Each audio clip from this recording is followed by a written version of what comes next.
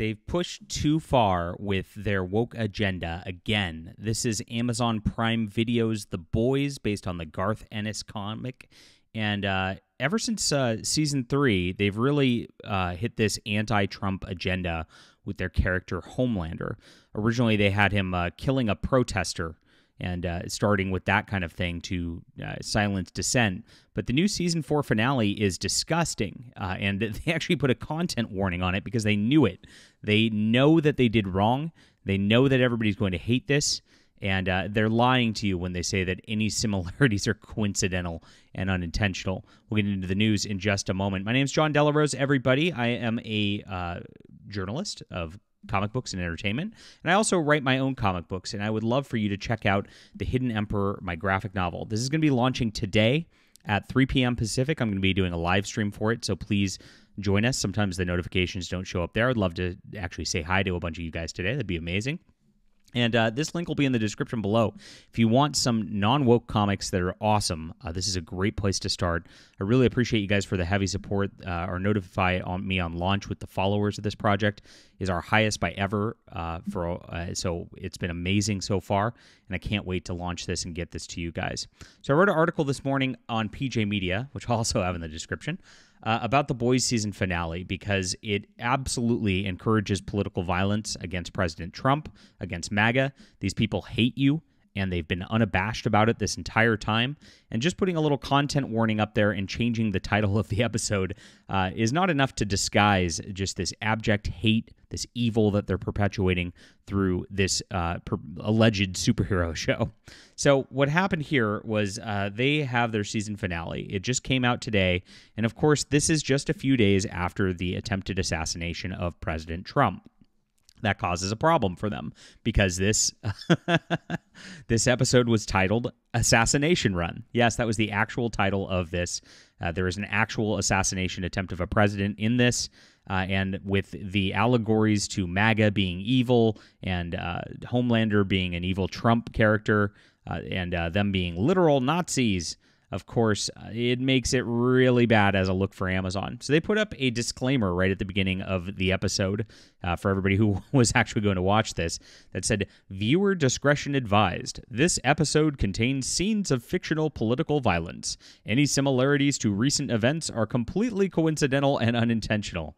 Prime Video, Amazon MGM Studios, Sony Pictures Television, and the producers of The Boys oppose, in the strongest terms, real-world violence of any kind." Sure you do. I don't believe you for a second on this. You're complete liars. This entire show has been about trying to get people agitated about Trump to do exactly what happened on Saturday. This is your fantasy about that. This is what this is. This is your absolute fantasy of going after Trump and going after Trump supporters. We know better. We're not stupid. This is what the woke have always been about, and they want to hide it now. They want to lie with this, like, oh, of course we oppose political violence. They've been saying punch a Nazi. Captain America would punch a Nazi. He'd literally punch Hitler for years, right? It's been 8 years of this, and now that something happened, they're all backing off, trying to evade backlash. They only care about like not losing their contracts here and not losing money. They absolutely hate you. They want you all dead. And this episode, the actual contents of it show that 100%, and it continues. So the assassination run was removed from Amazon Prime, and you can see they changed the title of it to simply Season 4 Finale. I guess they couldn't come up with another title. This shows how uncreative they are. They are not creative people. All they do is LARP and ape real-world events and then try to put their Trump derangement into things, and then they try to sell it to you as fiction. It's absolutely sick. This is what the woke do on every single show. So the episode is an allegory for what leftists happened on January 6th. This was the entire episode literally is a what if the January 6th riots actually happened and they won. The evil Trump won. That's literally what it's about. So make no mistake, it is agitated, hateful, heated political rhetoric. That's the entire intention of this, and that's been their entire intention all along. And so Homelander and the Seven actually deputize an army of superheroes to round up dissenters around the country while purging traitors from vote. which is their Nazi-esque organization. So this is exactly what they believe Trump is, and this is exactly what they want to program people to hate. And this is, I mean, I don't know how you can make this more clear. The episode actually has an assassination attempt on the president, which fails. It's got a shapeshifter disguised as Starlight attacking him. And much like the actual Trump on president's life, it doesn't work.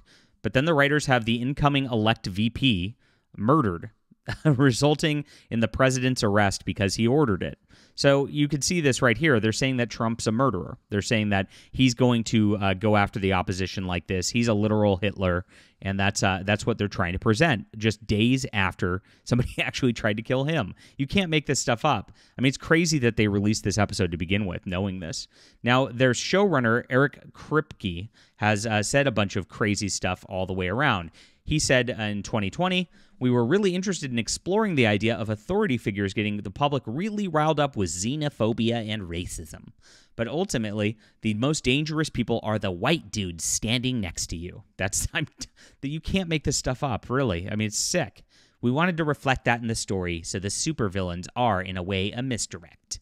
He went more unhinged in 2022 at the Saturn Awards. He said, the message of the boys is, in the real world, anyone who stands in front of you and says they're here to save you is effing lying and trying to sell you something.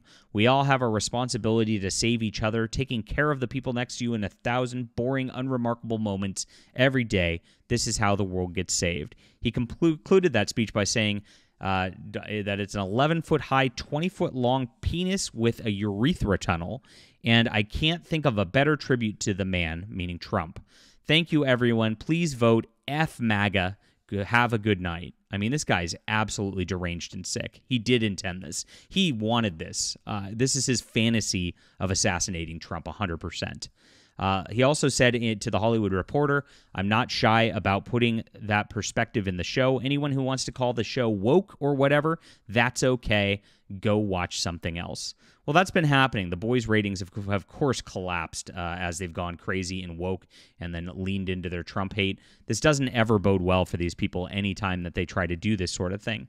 Now, again, when you look at the plot of this episode, you look at what's been done.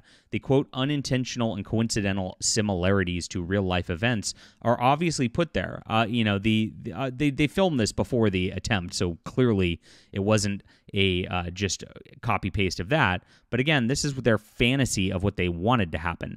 Everything that happened on Saturday was what these people wanted all the way around. You saw this with Hollywood. You saw it with Kyle from Tenacious D going out there with his comments saying that he wished the shooter didn't miss. You saw this with Mark Waid from DC Comics saying very similar with his posts on Blue Sky. These people all act the same. They all have the same derangement. They're all in the same industry together, and they're colluding to try to use entertainment as a fictional medium to rile people up, to program them, to actually get them to do this kind of stuff. This is intentional propaganda on this level, and it's absolutely sick. I think these people have not done enough with this. This is changing and hiding the title is just being cowardly about what their true intentions were. Putting this disclaimer up front is clearly just a lie. I want to see Eric Kripke and the entire Amazon staff apologize for this entire episode existing. I want to see them say like a much stronger statement about this sort of thing, and I want them to change their ways all the way around. Now, this series also has a ton of weird woke degeneracy in it.